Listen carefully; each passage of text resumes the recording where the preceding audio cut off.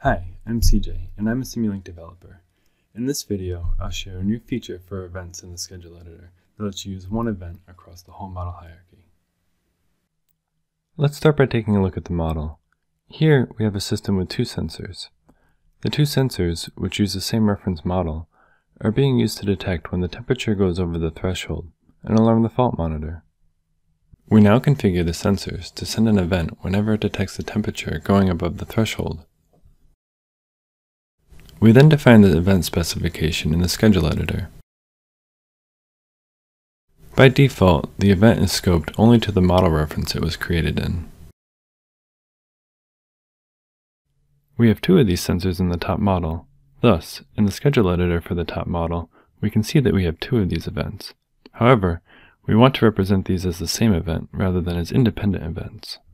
Now, let's change the scope of the event to be global. To make that change, we go back to the reference model schedule editor. Now, in the top model, let's update the diagram and see how this change is reflected in the schedule editor. Making the event global allows the same event to be used throughout the model hierarchy. Now, for the fault monitor to receive these alarms and execute the partition, we bind the broadcasting event with the partition. To do that, simply drag the event on top of the partition. To summarize, we created an event in the reference model and changed its scope to global.